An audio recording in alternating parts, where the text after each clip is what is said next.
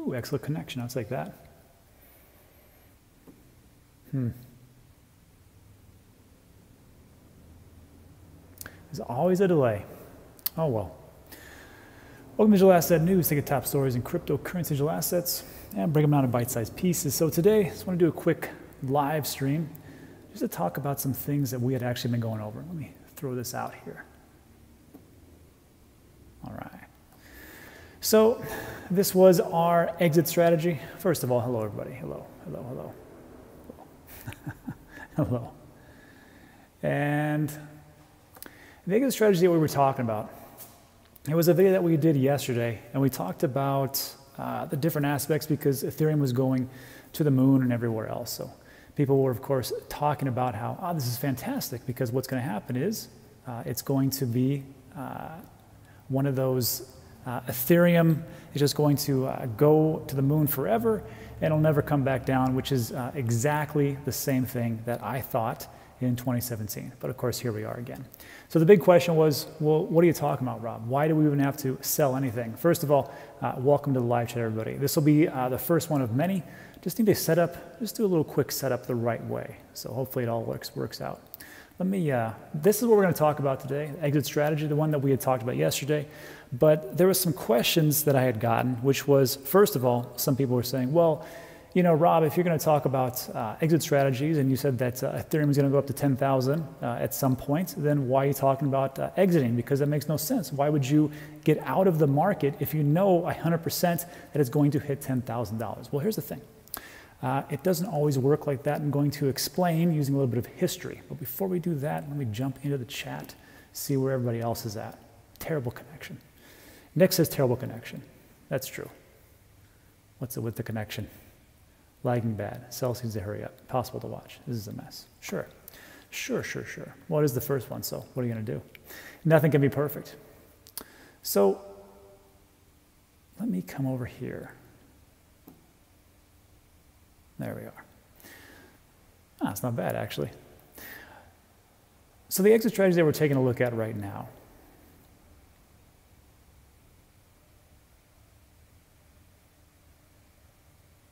Yeah. Well, let's see. No. So the exit strategy that we're talking about now for Ethereum, it all comes down to this. Really, what is it that you think Ethereum is going to go to? Is it going to go to, some people will say 5,000. Some people will just say it's going to go to 2,000. Some people even say it'll go to 27,000, which is one of the many predictions that I had yesterday in yesterday's video. And when I took a look at it, I thought to myself, well, the things that we were talking about was to go to 27,000, a lot of things have to go right. First of all, Ethereum 2.0 has to go off without a hitch. There should be no issues whatsoever. The team has to continue to improve, and we have to see the same thing go about as far as confidence in the program itself from all the different people that are building on it, all the different programmers and whatnot. So there is that aspect. Then also, if you go to 27,000, the market cap would be enormous. So I just said, why don't we just do this? Let's just keep it at around 10,000, and everybody should be okay. So I put together this exit strategy, and the thing to me was this. Let me blow this up real quick.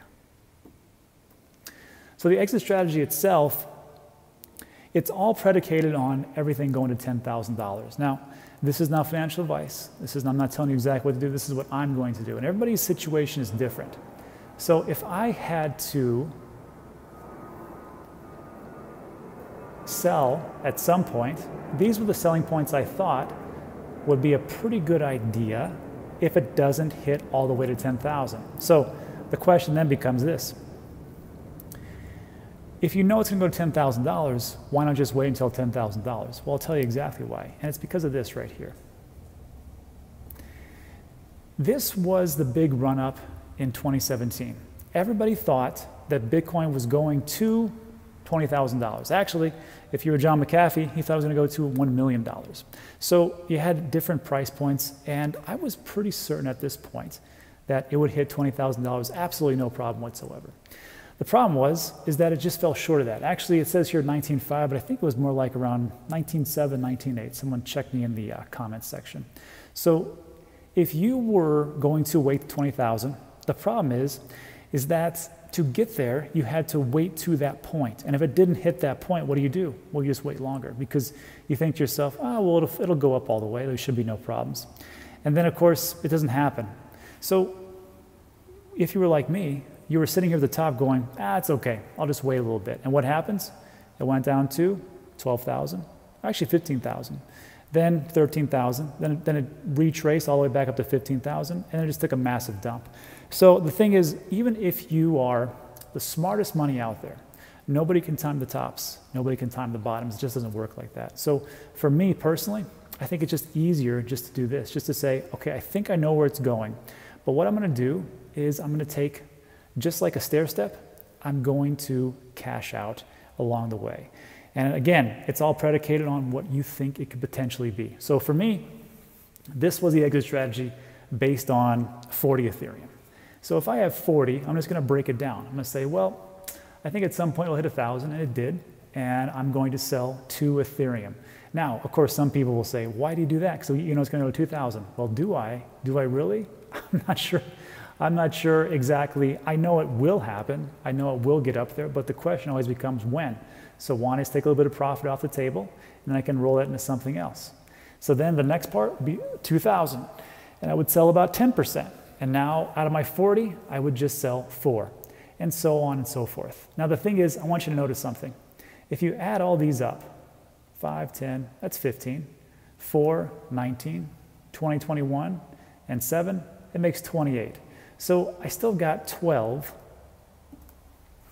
I still got 12 Ethereum because I don't know if it's going to go to 10,000 or 15,000 or 20,000. So I will never sell all of my cryptocurrency. The big thing is just to never sell everything and try to take out little profits along the way. So before I get into the CME of Q2, what's going to happen with that, and the CBOE, let me jump back here real quick. All right. Crypto 6 foot, Curtis review, more. HBAR doing great. Yeah, HBAR is doing great. One of those many projects that I just can't get into because very smart team behind it, but who knows what's going to happen. Engine looking good, of course. What else we got? When Mullet. I didn't see it. Czar, thank you so much. I only got the chats up. I haven't seen that much. So Czar, thank you so much. Really appreciate it. You're welcome. What else we got? Like and subscribe, like and subscribe. Real quick question. I'm trying out a new router today. And of course, I like to do everything new. So I get a new router and I try with that. And then also I try to do a live stream, the first one, and see how that's going. So how much lag do we have? Let me know in the comments section. That should be good. Crypto 6 foot. I sold 2 already. It's a pretty good idea. Chris by Bike. Welcome back. Usually you see me on Theta. Now you see me over here. So Chris by Bike says that the Winklevoss twins says 75,000 for Ethereum. Yeah, I mean, it could, but the thing is, we know these things will go very high. We know that Bitcoin will go up and Ethereum and Cardano and everything else. We know it will really take over, just like the internet took over. But the big question always is when. When is that actually going to happen? And I think that is the bigger question. Is it going to be this bull run, or is it going to be the next 4-year cycle? That's the big question. All right, so let me jump back here. Burp. So here's one of my things. One of the things that I'm concerned about. And that is this. I don't know if everybody's seen this, but the CME and the CBOE, Chicago Mercantile Exchange, that's it. They are going to launch futures in Q2 for Ethereum. And I was talking to Alex Mascioli over on his channel, and all those guys are, traditional markets, institutional players, and they're really excited about this. They're ecstatic. They can't wait till this all goes live, which it looks like it's going to have the second quarter. So you're looking at April, May, June, somewhere around there, for this to get launched for Ethereum. Plans to be futures contracts in Ethereum. So if you've been around a while, some of you have been around since 2012, 2011. Some of you have been around since 2019. Whatever it is, doesn't really matter. The thing is you have to remember is this. This could be great, but I will just give you a little quick history lesson about what happened for the futures contracts with the CME. This was on December 18th, 2017. The Chicago Mercantile Exchange, CME, launched their futures contract for Ethereum. And everybody, or sorry, for Bitcoin, 2017. And everybody was super excited about this. Like, oh, this is great. Finally, all the institutions are here. The on-ramps are in place. We can never go down. That was the big thing. We can never go down. And guess what it did? So let's just take a look at what happened during that time. So here we are, November 2017, roughly when I got in, right around 10,000, 9,000, 10,000. Everybody's happy, going up, up, up. 9th of December, 15.8. 10 December, 17.1. That was a pretty good day, huh? 11, 12, 13, 14, 15. 15th of December, 2017. And then the 16th and the 17th, and the next day, CME launched their futures with Bitcoin. And this is what happened. But that's okay. It's only at 14,000. It'll go up, and it did. 16.6, and then did this. It'll go up. And there we go. So again, I don't know exactly what's going to happen. I just know I can tell you what happened in the past. Maybe it was due for it. Maybe it was because of those 4-year cycles that we're always talking about, having all-time high dip reset, having all-time high dip reset. Maybe it was just a natural occurrence. Maybe it had nothing to do with the futures contract. I'm not for sure, but that is where we are at. And it just concerns me, especially with Q2. So again, there was this, it was a great podcast. It was with Tim Ferriss. He wrote The 4-Hour Work Week, The Tools of Titans. He's got his own podcast, pretty good. And he was talking about Bitcoin today on his podcast. And he had one of his managers for his capital group. And they were talking about it, about where it is going to go. And Tim had a pretty good point. He says, everybody I meet that's been in cryptocurrency, it's pretty much been the same thing. They tell me how much money they've made in cryptocurrency. They say they're really into it. They can't really explain it too well, but they're really into it. And they're really excited, and they think that I should get into it. He goes, the first question I always ask them is this: when it went up to that high, how much did you sell? And they always say, almost always say, I didn't sell, I still hold on. Okay, well, when it went down, when did you sell? Oh no, I didn't do that either, I just held on. And then when it went down, I just held on. And I think throughout all the different channels, you're gonna see a lot of different things on YouTube, and it's a wide swath. And again, remember, it's all about what you wanna do. If you're, just wanna hodl forever and say, I've got my Bitcoin, I got my Ethereum, I've got my tomato coin, and I just, this is it, I'm gonna do this, and it works out for you, then sure, you can hodl forever and whatever. Maybe it becomes the new world reserve currency. I have no idea. But then some people will be like, you know what, maybe I wanna sell a little bit. And then the question then becomes, which I get a lot of, is, well, why would you even sell? Why would you ever do that? Let me do a close-up. Why would I ever do that? Why would I do any kind of selling when I could just take a huge loan out and I can just live off the loan, right? Well, the thing is with that, when you take a loan out, you have collateral, all your collateral, whatever that could be, let's say Ethereum, right? And you want to take out a $100,000 loan, okay? So right now you would need, well, for 100,000, you would need roughly 200 Ethereum, because right now each Ethereum is worth 1,000, so math, not too bad.